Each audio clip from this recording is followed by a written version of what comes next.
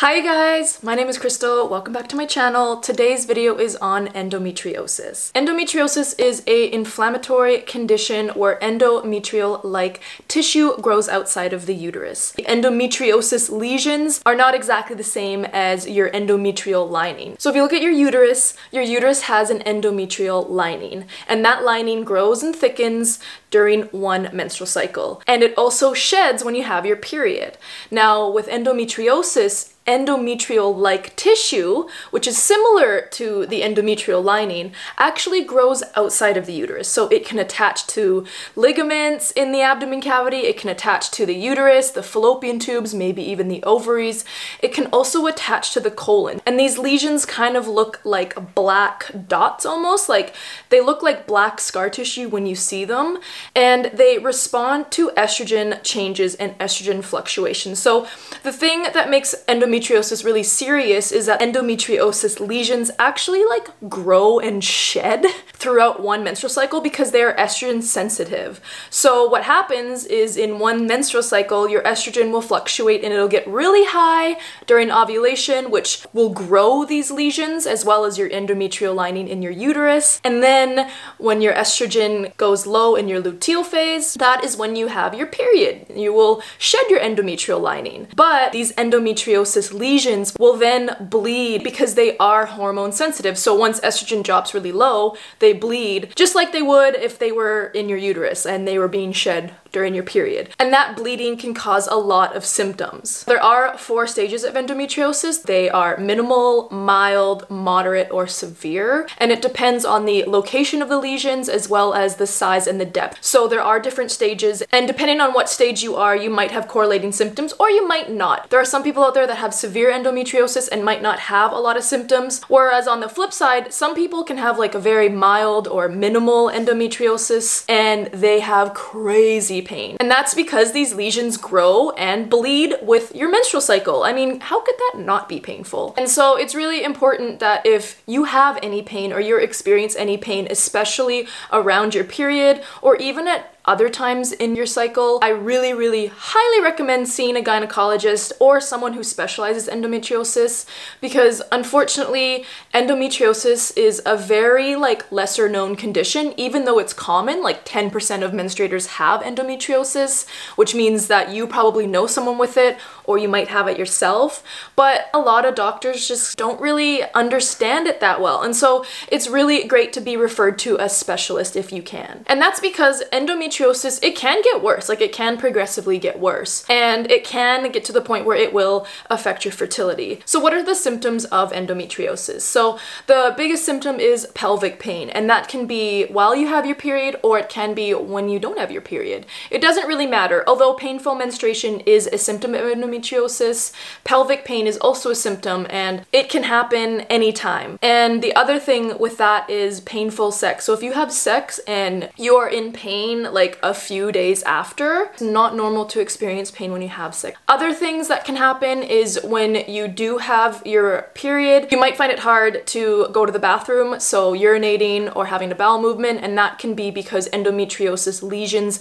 might be on your bladder or on your colon, and that's just gonna be really painful. And another symptom would be heavy periods. So if you have like a really heavy flow, that is a symptom of a bigger problem. People with endometriosis may also experience GI problems, or they might even have like IBS or another digestive issue. Endometriosis is often confused with IBS or pelvic inflammatory disease, and so a lot of people find that they don't get a diagnosis of endometriosis for quite a while. A lot of other conditions can kind of present with pelvic pain. And so the best thing to do if you believe you are experiencing endometriosis is to talk to a gynecologist, see a specialist, and look into laparoscopic surgery. Now, that is the gold standard of diagnosing endometriosis. Yes, you can have a pelvic exam done, and you possibly can have like an ultrasound done, but those cannot 100% confirm if you have endometriosis. You have to do the laparoscopic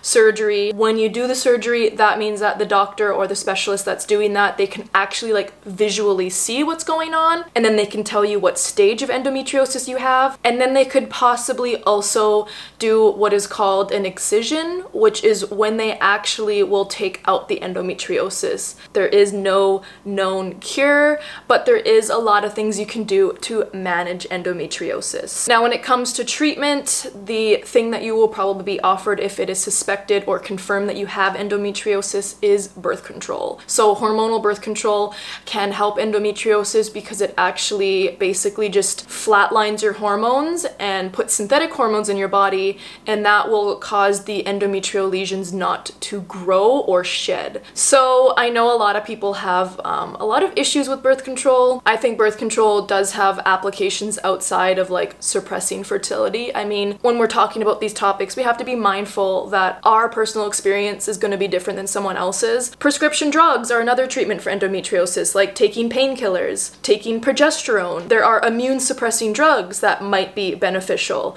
And I always just want to be transparent with you guys and offer these treatment options, because for some people, these will like greatly improve their quality of life. Now, of course, with that being said, those prescription drugs or like hormonal birth control, that kind of thing, those are just going to fix the symptoms of endometriosis. They're not actually going to fix the problem.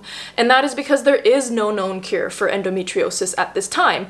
Hopefully one day down the road there will be, but at this time, management really just depends on how severe the endometriosis is. Now, a few other things that can really help that are more like holistic would be stress management. Stress management helps every condition possible. And then if you are someone that wants to use foods as medicine, turmeric and ginger are great pain relievers. If your pain is super severe, they might not touch it, but they are anti-inflammatories. And if you have them every day, they can help with inflammation, and endometriosis is an inflammatory condition, so they could offer a little bit of benefit. And with that being said, foods high in omega-3s can be helpful because omega-3s are also anti-inflammatory, and foods high in phytoestrogens. So phytoestrogens reduce estrogen load. We are inundated with estrogen every single day, like xenoestrogens, which come from our environment and plastics and pollutants and like the food we eat. You know, they're in pesticides and all this kind of stuff. And then there's also going to be the estrogens that are found in meat and dairy. So if you have endometriosis, get meat and dairy out of your life and looking towards shifting to a high fiber,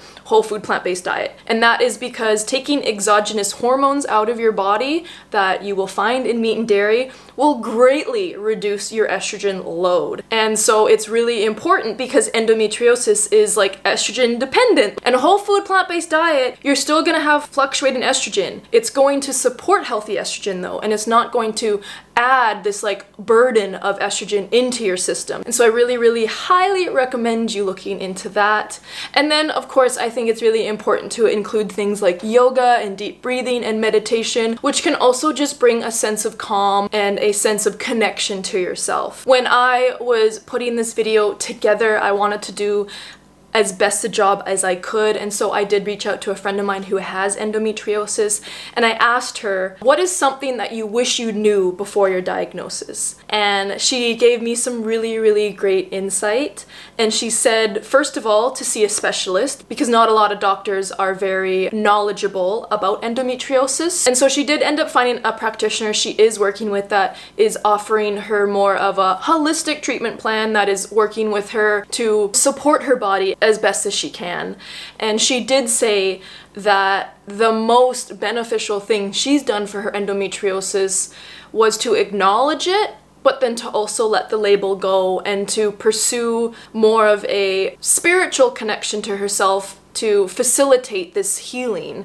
And she just wanted me to make sure that I was aware that for her, having this like awakening where she got her diagnosis, but instead of claiming that as her identity, she said, you know what, that's part of me, that's fine, it is what it is, but I'm so much more than this diagnosis, and this diagnosis does not run my life, and endometriosis is not who I am. And I thought that was really powerful and really beautiful, because that plays into the psycho-spiritual aspect of healing. You know, we all carry so much trauma, and so I just really appreciated that she said that, because it gave me another aspect to include in these videos that I make, to make sure that if you guys are struggling with any period issue, it is so important to connect to yourself and take a deep dive into healing you, and kind of to let go of making this diagnosis your reality and your identity. It's just something that is happening, and you'll get through it, and it will be okay. And so I just wanted to put that out there, because I think that is a really important tenet of healing that is often overlooked. Now, the last thing that can be really helpful for endometriosis is doing acupuncture.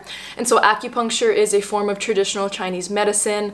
I myself have experience with acupuncture, and it's amazing. And so I would love to like just offer that as something that might help you as well. Same with going down a more like alternative route and looking into more of like a naturopathic point of view, because naturopaths can support your diet and lifestyle and offer supplements, because there are some herbal supplements that can also be beneficial with helping with hormone support and just making sure that you are metabolizing and getting rid of any excess estrogen so your body isn't like overloaded with it. So I hope you guys enjoyed this video, and I hope it is really helpful. If you have anything to add, please let me know in the comment. Thank you so much for watching, and as always, your cycle matters so much, and I am here for you.